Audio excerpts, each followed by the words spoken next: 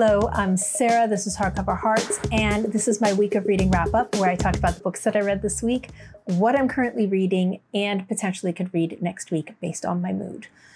I had a great reading week. I read some amazing books, and so let's jump right in. The first book I finished was an audiobook. I realized recently that I do not do justice to the audiobook narration because I forget to mention it sometimes. Not only do I forget to mention the quality, but I also forget to mention who did it. So I'm going to try to rectify that moving forward because I think it's important. If we're going to talk about translators and the work that they put into it, I think we should talk about other people that play a big role in the creation of the experience. And I do think narration is incredibly important. So the book that I'm talking about here is Love Marriage by Monica Ali. And the narration was done by Ayesha Dharkar. This is a story that was on the Booker, I think it was on the short list this year. And even though it was on the Booker, I don't know what I was thinking. When I heard A Comedy of Manners and I heard Class, I didn't think Booker level. And so I kind of was expecting a little breezy bookery, beach read kind of thing, you know, not the quality. But this was a really tight book, very thoughtfully executed, brought up a lot of issues and it went down a lot of avenues that I did not expect, a lot of twists and turns. So at its heart, we have the story of Yasmin and Joe. Yasmin is a Londoner by birth, but she is of Indian descent. Her parents are Indian, and they live in London.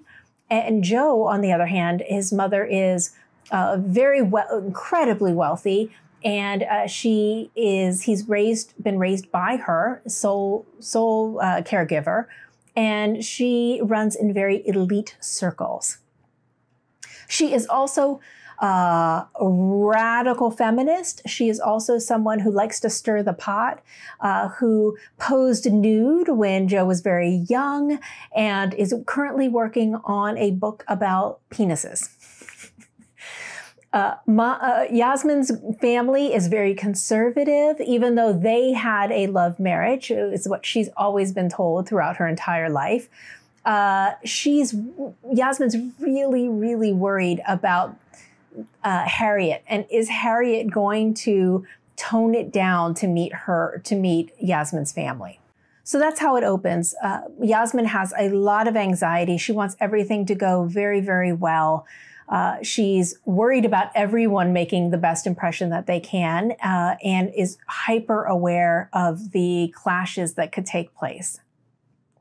And while she's so focused on what's happening with her family and the interactions with the family, she's not really thinking about the interaction that she's having with her fiance and where it's falling short, and what if this is really what she wants.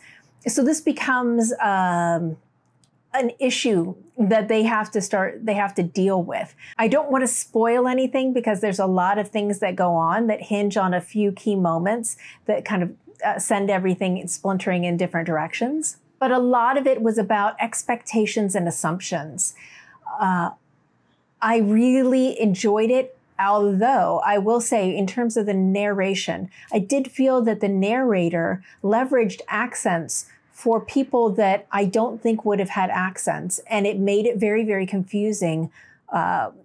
It took me a few moments to realize who was talking because one woman did the entire cast, which is fairly common, but it did feel like the accents were a little mismatched at some points or not evenly done throughout the entire book. So I do wonder if I would have liked it even more if I had actually read it in print. But that was Love Marriage by Monica Ali. Then speaking of Booker, in real life book club, we read the shortlist for the Booker as well as the Women's Prize. And we needed to finish up on this one, The Promise by Damon Galgut. Really great cover. I put this off and I put this off and I kept kicking this one down the way because I really was anxious to read this. If you follow me for a while, you know I've made mention of it a few times that I was raised in Mozambique, Africa, in the late 70s, early 80s. So I was there in Southern Africa for apartheid and witnessed it myself. We would go into South Africa frequently, like a few times every few months for restocks of everything, because Mozambique was a very, very poor country, and South Africa was a second world country. So we just couldn't find certain things, and so we had the ability to go, so we did, and we would buy for the community, and then come back with these huge caravans of trucks of different families that all went down to buy for the community. So I have a very fraught relationship with South Africa. I have gone back after the end of apartheid, and it was very healing. It was a much needed, important trip for me to go on. But I wasn't sure if I wanted to read about it. I've had a lot of anxiety reading books set in South Africa that dealt with apartheid before. And I had a feeling this was going to be one. I will say I was very happy to find out that only the first section deals with the apartheid years and the rest happens after. So that was incredibly helpful. It was also helpful to know that this is a book about the legacy of the evils wrought by apartheid. It's a book that deals with the individuals who benefited from and the legacy that they had to absorb, and what happened to them, and how they lived. There is not a good person in this entire book that we hear from. So it's very important that we have a family. So fundamentally, we start with meeting Aymer, and Aymer is the young daughter. She's the youngest. And she was struck by lightning on their farm. And it kind of sets her apart from everyone else. Then we have Astrid, her older sister, and we have Anton, who is the older brother. Then we have her mother and her father, and we have her aunt and uncle that we meet. The mother, as we open, the mother is dying. She has been dying a long, protracted death. And she leans very, very heavily upon the Black woman that lives there, the Black woman that they have in servitude, the servant that they have that lives in essence a shack on their property, and her name is Salome. At a very pivotal scene, and it makes up the name of the book, so I'm not spoiling anything here. But at a very pivotal scene, Aymer is sitting outside and she overhears a conversation through the window between her mother and her father.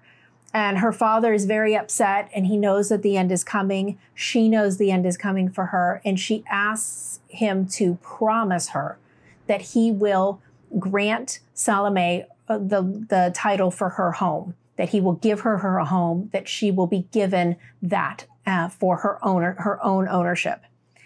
And he's resistant, but she does extract the promise. He does promise, and therein everything else starts to happen. Aymer is very, very young, and so she does not have a lot of power, but she never forgets, and she never stops demanding and asking for that promise to be fulfilled. I said there's no good characters. When I mean that, like, they're just horrible people. They're absolutely horrible people. But what the writing in this is exquisite. The writing in this is so intense. It's the construction is important. And the way that he plays with tenses pulls you into the narration and pulls you in it and says, "Oh, you think you're just reading about this, but you're in here too. You participate in this as well." And it's about complicity. It's about karma. It's about doing the right thing and ethics. and community and the evils that have been wrought that are not so easily dismissed. It was an incredible book, an absolutely incredible book. It's like a 4.75 for me, but I will never read this again. It was hard. It was so hard to read, but I think specifically based on my history, there were a lot of triggering statements and things that I would remember hearing. But a powerful book. I'm so glad it won the Booker, especially as we look against all of the books that it was stacked against. Hands down, this deserved the win. And I'm very glad that it'll be read for years to come as the winner. It's an important book. The next book I read was True Biz, and this is by Sarah Nović. This was one of my Book of the Month Club picks. This was for April. I had heard about this and I'd heard good things, but again, victim of underestimations. This book was so much better than I had expected, so much better. This is a book set in a deaf school, and it's a part boarding school. And we have two characters that are students. So we have Charlie and Austin, who are students. And then we have February, who is a teacher. And their experience of deafness are all very different. Their experiences, one because of February growing up a little bit older and what her experiences were versus Charlie versus Austin. Now, Charlie has a cochlear implant, and that has a lot of implications for her storyline. And Austin comes from a family of all deaf people from generations. And it's quite it's a fascinating story just on that level. And then Sarah Nović she just really thought this through. In the writing, there are portions where she changes the writing so you get to see where they're signing and where they're not. And I did listen to little snippets of the audio, and you could hear some noises in the background as if the wind is moving and people are signing. Some clicks of fingers and the like as you hear them say the words, but it's meant to be signed. Really clever. And then because it's a school, there are little portions that kind of almost like an essay that talk about the history of signing and some of the facts about deafness, and which I thought was also brilliant. So if we were just doing the surface level about these characters, it would have been an interesting book. But then you add all that extra, and this is a case where more is more. More just kind of added elements and made it a richer experience. This book was phenomenal, and I can see myself coming back to this and referring back to it frequently because it was so impressive. And now I haven't read her previous work, A Girl at War, because it just sounded like something that I wouldn't be able to stomach. But this was remarkable. If you haven't read this, give it a go, or at least consider it. Then lastly, I finished the Country Girls trilogy. I was reading this with Eric of Eric Carl Anderson. Look right there, gorgeous, gorgeous cover. So this is a bind-up edition that I got a few years ago, and it has the 3 novels and an epilogue, as well as an introduction by Amor McBride. So we finished it this week, and so this is where having someone to read a work of literature with you is so phenomenal, because we had some of the best conversations. One of the things that Eric let me know is that the epilogue here was something that was put on later when the bind-up edition was put together. And it's almost like its own little novella at the end, which is fascinating. So I'm wondering what prompted her to go back and to finish this out for our characters? Were they kind of living in her head and not resting because she had something left to say?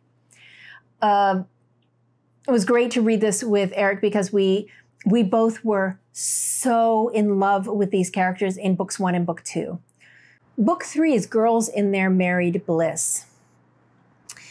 And at first it opened in an interesting way because we have not gotten Baba's voice yet until book 3. The story is of both Baba and Kate, and we hear mostly from Kate's point of view all the way up, solely up until book 3. And they grow up in the country, in the Irish country, and surrounded by really difficult personalities, very limiting options, but they're smart and they're savvy. And they go off to school. They're sent to school, but they hate it. It's a convent school. It's a religious school. They get kicked out, and then they make their way to Dublin, and they live together, and they're out in the world. That's the first 2 books. In the 3rd book, we have them settling down and getting married, and they're in London now. They're in the UK. We open with Baba, which was just, I mean, it was a little jarring because we've seen Baba, we've seen the interactions between Kate and Baba, but we haven't heard Baba herself, and her voice is so strong. She is such a personality. At first, you know, Eric and I were just giggling and so happy, just like, oh, we finally hear from Baba and her point of view. But it becomes a lot real quick. Baba is a chaotic energy, is a dominant personality, is kind of a forward thinker, rushes headlong into the future, takes no prisoners kind of person. And it really changes the expectation of what you had for the first 2 books going into that. It does flip back to Kate, and we get Kate's perspective again, but a lot of it is dominated by Baba. I think this is a fantastic trilogy. I'm so glad I read this. And Eric and I are going to continue and read The Country Girls together, the memoir, a little later on this year. But I will say that it is such a bummer when the ending is not what you expected.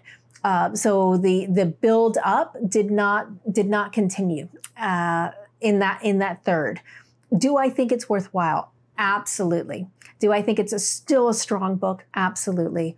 And I think there's a lot of important things said about the opportunities that women had, that Irish women had. And there's also, just like what happened in The Promise, your society and the decisions that are made by others around you kind of in some sense, seal your fate and seal what it is that you're exposed to and what it is that you perpetuate. And that happened here as well. So I end less in love with it than I was after the first book. The first book, if you remember, I was just glowing with joy. But still, the writing is exquisite. It's phenomenal. You just care about these women so much, or at least we did. So happy to have finished this book. So that's what I've read. Currently, I am still reading The Sun King. I didn't get a lot of chance to get back into this, but Nancy Mitford is so good. This is dense. She packs a lot of information. This is her biography of Louis the 14th. So this is his court, and specifically as they're building Versailles. So it's good. I'm glad I'm reading it, but I need to pick up the pace here because it's taking a little too long. Then I'm also making my way through this fantastic piece of work with Siân of Past Story Time. This is A Political History of ACT UP New York, 1987 to 1993 is the subtitle. The main title is Let the Record Show by Sarah Schulman. I still love this book. I love this book. It is so good. It's so thoughtful. It's so interesting. I just need to spend more time with it. I had a very busy work week, so this needs to get more attention. I'm also listening to the audiobook of It Girl by Ruth Ware. I'll put the name of the narrator down below. It's Ruth Ware. It's really hard to say. Ruth Ware is like a thriller writer, kind of a mystery thriller writer. I like her style. There have been some books that I've loved, some books that have been okay. I find her books really good to listen to. So I'm enjoying the atmosphere. Plus it was set in Oxford. The main story, the story is there was an it girl and more of a plain girl. And they ended up being kind of roommates-ish in this kind of quad in Oxford. They were not at Christ Church, so they were at a different college, but all the action takes place. She ends up being murdered. The it girl ends up being murdered, and our main narrator, the plainer woman, does not remember. She's the one who found the body, but she blacked out. She can't remember anything about it. And the man who was put away for the crime has died in prison. And it's starting to come out that maybe he didn't do it. And it's sending her into some panic. So it's a good setup. Love Oxford. So that setting is fantastic. So yeah, it's so far so fun, I'll say. And then what I'm going to be reading. So the first up is the first of my group reads. So I announced that I was going to do 2 group reads this next 2 months. One this month and then another one next month. Oof. So next month is going to be the Books of Jacob by Olga Tokarczuk, and this is translated by Jennifer Croft. So we'll be reading this next month. I'll put a link to the form below. You'll have the rest of the month to sign up. And then here's my official announcement that I am opening a group read for the month after. So this will be October, and this is Olivia Manning's The Balkan Trilogy. I've heard so many good things about it. It's a nice, big, chunky book. When I've asked people for luscious writing, beautiful, exquisite, sophisticated women writers, this book has come up over and over and over again. So really looking forward to reading this with a bunch of people in October. Again, if you're interested and you put in something in the comments, that's great. But unless you sign up through the Google form, I'm not going to know. I'm not going to go back and check because I've been burnt too many times by unfortunately missing people who said something in the comments. So consider this the official opening for October, where this is the book. But Sarah, I bet you're wondering, what is the book that you're reading with your group this month? Or I should say, because I'm recording this in the last day of July, for August. August is Tomb of Sand by Geetanjali Shree, translated by Daisy Rockwell. Really love this cover. So we'll be reading this and checking in once a week. And so that's 4 weeks, 4 big chunks of this book. So really looking forward to reading this. I've got a great group of people reading it with me, so I'm very, very excited by that. As if that's not enough, I also am going to start a buddy read with Leo, and this is my gorgeous edition of Barchester Towers. So we are going to do it through the Barchester series. So it has this nice map, Folio Society edition, some really nice line drawings. I'm not sure if you can see that. But I have finished the Palliser series, loved it. So really interested in going back and trying the Barchester series. So I've read The Warden. Leo just finished The Warden. And so we're going to start this tomorrow. And then it's also Women in Translation Month. So yes, I'm going to be reading the this big Tombs of Sand for that. But I also wanted to read this little slim volume. This is Jhumpa Lahiri's Translating Myself and Others. I think that this is she does such interesting things with translation. If you're not aware, Jhumpa Lahiri writes in English, but has learned Italian and takes it very, very seriously. So much so that she has started to write in Italian and then translate or have her work translated into English. And I just think it's such an interesting concept. She's an interesting person. So I'm really curious to hear more about her process. And I think it's a good time to do that with Women in Translation Month.